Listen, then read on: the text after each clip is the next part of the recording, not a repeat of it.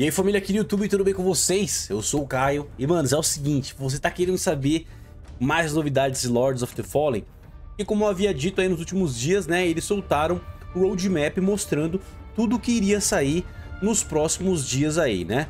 Então, tipo assim, hoje, na terça-feira agora, dia 21/11, eles finalmente soltaram aí mais uma atualização, melhorando o jogo e trazendo coisas novas também, como as magias novas que eu havia dito, né? Eles soltaram duas magias novas para cada escola, né? Então, duas magias para Radiância, duas magias pro Rogar e duas magias pro Umbral, né? Além de uma questline nova aí, que é o caminho do balde. Então, antes de eu ler o patch notes aqui para você, já queria pedir o seu like, a sua inscrição, caso você não me conhecia ainda, ou tá me conhecendo agora, ou já viu outros vídeos meus também. Lembrando que eu fiz toda uma cobertura aqui de Lords of the Fallen, tô cobrindo ainda os patches, as novas atualizações que vem saindo pro jogo ainda. Eu já platinei o game, então nem tô jogando mais, pra ser sincero pra vocês, porque eu já platinei, agora eu tô focando na platina do Sekiro, começando do zero no play, né? E aí a gente tá platinando alguns soulslikes aí, né? Tipo, pô, que são bons. Tô agora no Sekiro, depois devo ir pro Bloodborne.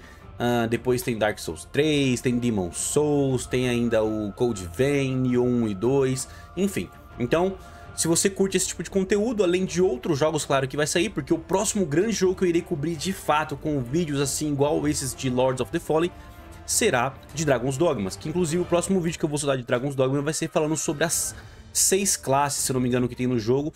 Eu vou mostrar tudo pra vocês direitinho ali como que elas funcionam, porque esse jogo vai ser muito bom pra você que curte aí jogos de action RPG com ação aí, né, tipo aventura e tal, vai ser bem legal. Então, deixa o seu like, se inscreva no canal e deixa aqui nos comentários também o que você vai achar desses patch notes aí, que é sempre importante saber da sua opinião, fechou? Então bora lá, manos.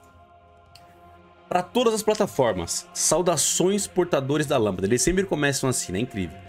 O caminho do balde, né? Então, tipo assim, aqui eles estão falando já que é o nome da questline que vai vir aí, que é parecido com o que foi o evento de Halloween, tá? Então, já fique ciente de como vai ser. Vamos lá. Caminho do balde, uma antiga arte marcial? Um ritual extraordinário e consagrado pelo tempo? Ou apenas o compromisso sem precedentes de um homem com um humilde receptáculo?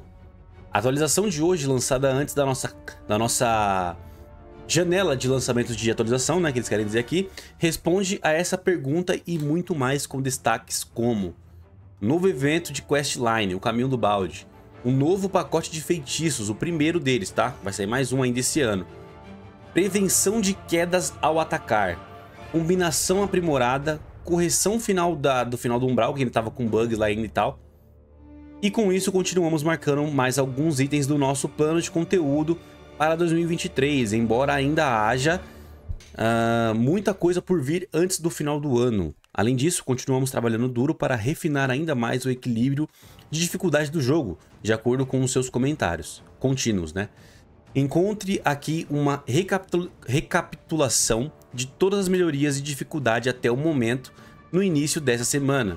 Notas completas do patch abaixo. Aí vamos lá agora, ele vai entrar aqui agora na questline do caminho do balde. O caminho do balde, semelhante ao evento de Halloween, Season of the Bleak. A atualização de hoje traz consigo The Way of the Bucket, né, que é o caminho do balde. Uma nova e misteriosa série de missões que, após a conclusão, concede uma recompensa de valor verdadeiramente indeterminado. Será que vai ser esse balde, que inclusive tá aí até na thumbnail, mano, dourado? Porque a imagem como fala, de marketing dessa atualização, no caso do briefing, é um balde dourado, né? Será que vai ser um balde muito forte aí dourado? Porque a gente tem um balde já no jogo que é de madeira, que é da classe de condenado, né? Então vamos lá. Busque orientação nas palavras abaixo. Quando chegou a hora de fazer ou morrer, eles emergiram de suas agonias, com parcos improvisos, espalhando golpes tão desesperados. Se você também procurar sentido no disfarce dessas almas humildes, vista um traje improvisado de gêmeos e encontre aquele que mente. Quem será que mente? Quem é? Eu não sei, não faço ideia, tá ligado? Saudar, atestar e mais uma vez honrar sua aparência, e você acumulará presentes sinceros de alguém que é lembrado. No entanto, não acumule sem medida, mostre consideração mútua pois a ganância entre os oprimidos é vista como verdadeiramente prejudicada. Novos feitiços. Aí agora vai entrar nos feitiços, tá? Então isso aqui foi uma breve... como tipo, uma sinopse da Questline, né? Então, tipo, tá bem misterioso ainda, bem subliminar. Então não faço ideia do que tem que fazer aqui, assim como muita gente descobriu por conta de vídeos gringos, né, e tal. Eu mesmo nem fiz o evento de Halloween, mano, pra vocês terem ideia. Então vamos lá, agora falando sobre os feitiços, tá? Novos feitiços. Aproveite a variedade de novos feitiços agora acessível nas 3 escolas mágicas. Você tem a oportunidade de adquiri-los derrotando seus detentores. Tá, um deles eu já imagino qual seja, tá? Eu vou ler pra vocês aqui, ó, que é o Vórtice do Tormento, que invoca um ciclone radiante que causa dano físico e acúmulo de sangramento. Isso aqui vai de encontro com o que eles falaram, né, mano, antes do jogo lançar, que quando você mata um inimigo, além de você dropar a arma que ele usa e a armadura também, você também poderia dropar as skills, as spells. Então, de fato, o jogo meio que saiu não completo, tá ligado? Eles estão completando o jogo agora, né? Eu acho que o jogo deveria ter sido adiado, porque isso foi uma coisa que eles trouxeram falando no passado, mas que nem estava no jogo. Tanto é que a gente já se perguntou até em live aqui no canal, falando sobre, ué, mas eu nunca... Até em comentário de vídeo aqui antigo, pô, mas até hoje eu não dropei nenhuma spell, tipo, de nenhum inimigo. Só dá pra você fazer no quest, pegando as lembranças e comprando com alguns NPCs.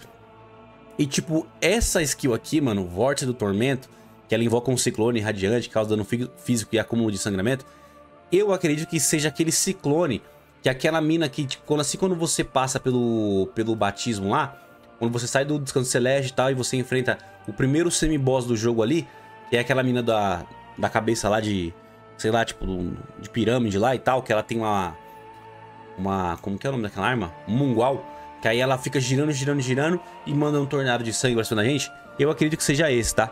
Eu acredito que seja essa skill e provavelmente ela vai dropar essa skill agora pra gente. Então, tipo assim, deveria já estar no jogo, mas tudo bem, né? Então, pô, é uma skill bonita. Eu acho aquela skill muito da hora, que é uma skill de sangue e tal, tipo, um tornado ali de sangue muito doido.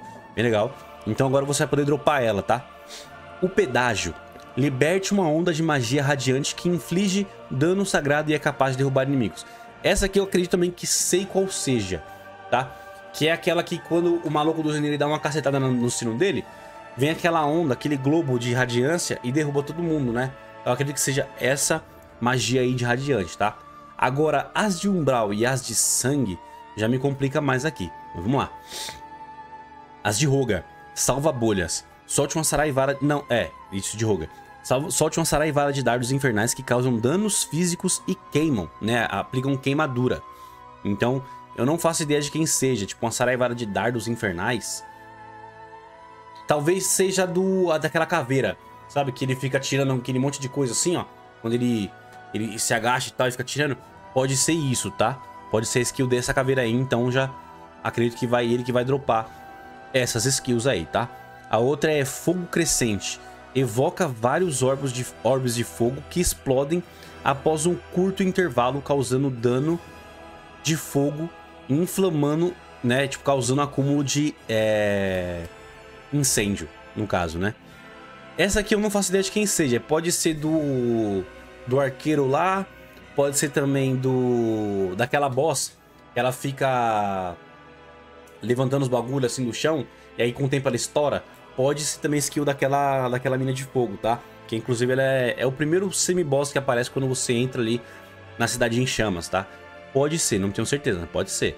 Então, dos 4 aqui, 3 eu tenho certeza de quais são. E acho que é o da Saraivara de Dardos Infernais e os de Radiância, né? Que eu já falei de quem são. Aí agora entramos nas de Umbral.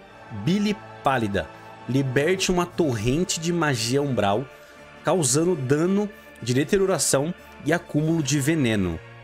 Então, tipo assim, não faço ideia de quem seja, mano, porque não sei quem causa veneno, tá ligado? Tipo, de umbral, não faço ideia. Mas pode ser uma skill que tipo, não tem ainda no jogo ali ainda, sei lá. Ou tem já e eu não sei também, né, mano? Acredito que não. E a Rive Séptico. Lança vários orbes pútridos que causam danos físicos e acúmulo de veneno. Observe que esses feitiços, eu tinha falado sobre isso no vídeo anterior, tá? Eles não contam para os troféus, né, de você pegar todas as magias de umbrais, de infernal e radiância, tá? Então você não precisa pegar essas skills aqui para você completar, pegar esse troféu, caso você não tenha pego ainda, tá? E aí tem aqui, ó, melhoria básica de jogabilidade com esse patch. Se você iniciar uma animação de ataque longe de uma borda, você não cairá mais se a animação de ataque o levar para a borda da plataforma. Porém, se você iniciar a animação de ataque quando já estiver na borda, você cairá. Então isso é interessante, porque quando você ia bater no inimigo e você não tava na borda de fato, você caía. Aconteceu muito na live aí, tipo, de eu cair por isso, tá? Então isso eles arrumaram agora, então só vai cair caso você esteja realmente na borda. E aqui eles falam que eles fizeram, pô, várias melhorias no final do umbral, no matchmaking do jogo, né, pra você achar os players, acredito eu. Tem uma qualidade de conexão melhor. Tipo, tava tendo stuttering de autosave, não sei. Então, tipo, parece que eles estão arrumando isso.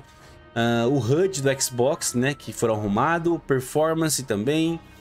A IA dos inimigos, né, inclusive daquele inimigo lá, o Reaper vermelho lá, tá ligado? Do umbral. Aí de colisões também, que já tinham melhorado no patch passado. E os visuais do jogo também, eles ainda continuam melhorando.